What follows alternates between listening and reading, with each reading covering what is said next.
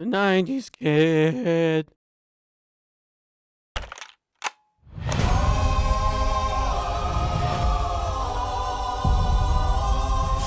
Gotta go fast.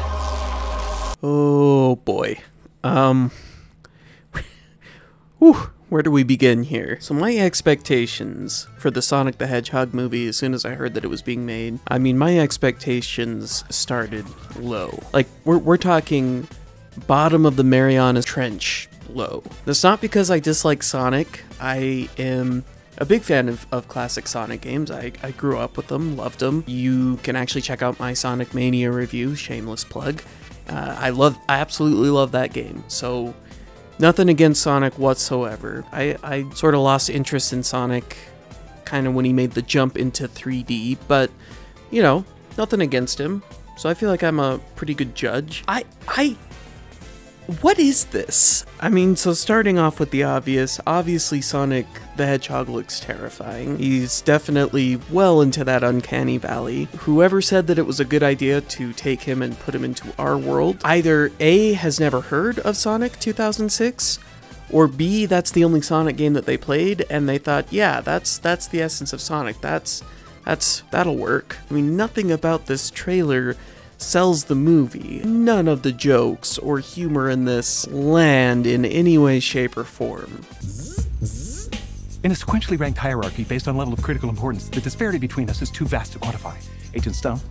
The doctor thinks you're basic. They are bottom of the barrel cliche jokes that we have heard time and time again, and they are not told with any sort of skill whatsoever. Also, the decision to use Gangster's Paradise makes zero sense. I get the sense that they were trying to evoke 90s nostalgia just by the fact that, you know, the tagline is every hero has a Genesis relating to the Sega Genesis, and choosing Gangster's Paradise, but there are just so many better 90s songs that would be more fitting to this character. Off the top of my head, Can't Touch This by MC Hammer kind of comes to mind. That seems like that would be a perfect song for Sonic. Gangster's Paradise is probably one of the last songs I would have chosen. I don't know, man. What is there to say about this? It's clear there's no effort put into this. You may have seen my last video where I talked about how I kind of didn't get the Lion King remake, but at least with like the Disney live action remakes,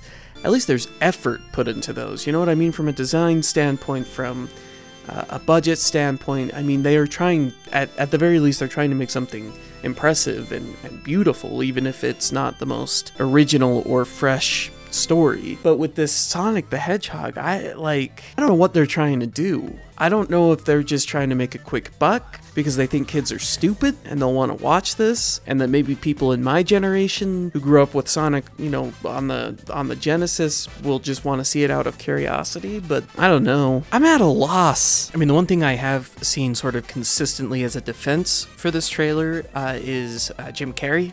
Seems like there's quite a few people who feel like that would be the only reason that they would go see this, is to see Jim Carrey in this role. I gotta be honest, what was shown in the trailer didn't impress me too much. I suppose there was a time when a movie having Jim Carrey in it would have been enough for me to, like, that would have been enough at face value for me to go see that movie. But, I mean, that time would have been in the 90s, maybe early 2000s. Now it's like, you know, like always, Jim Carrey is going to bring energy. That's what he's really good at, but it just, the writing doesn't look good. I mean, your actor can only do so much given the material that he's given.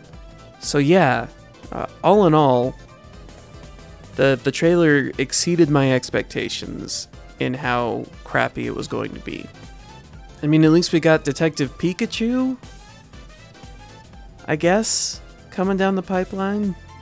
I don't know. The designs of the Pokemon in that are pretty heavily in that uncanny valley too, and a little bit disarming, but at the very least, some of the stuff that's in the trailer gets a chuckle out of me. So I mean, at least it looks like they tried to write a story, so we got that going for us as far as video game adaptation movies go. And then we got that Mario movie coming out, which is being done by Illumination Studios.